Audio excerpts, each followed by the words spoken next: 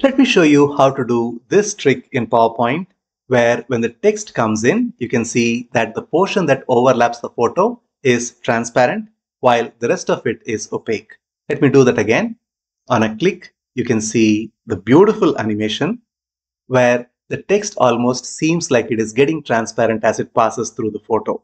All we need for that is an isolated photo like this. I took this image from the cutout people by going to Insert, Pictures, Stock Images, and using the cutout people option, I picked up one of the models here. And since these photos are already isolated, I didn't really have to do anything. Then I inserted a text box which carried the name of the person.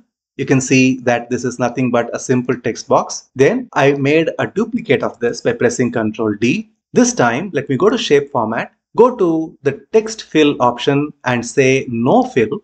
Go to Text Outline option and say White, and then increase the weight to around say 4.5 points or 3 points, whatever that suits you. To make it easy for you to observe this, I'm going to keep it slightly off. Now we are going to place these three elements in 3 layers. Now let us take this text box with block letters, right click and send this to back. Then let us take this text box, right click and bring it to front. And this photo therefore is now sandwiched between these two text boxes. I'm going to place them one on top of the other.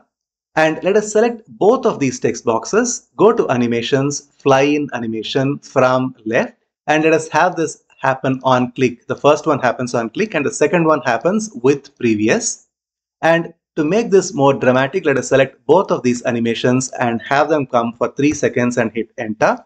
Now when I go to slideshow, on a click you can see that the text is flying in from left with this beautiful effect. For more tutorials, come to Presentation Process YouTube channel.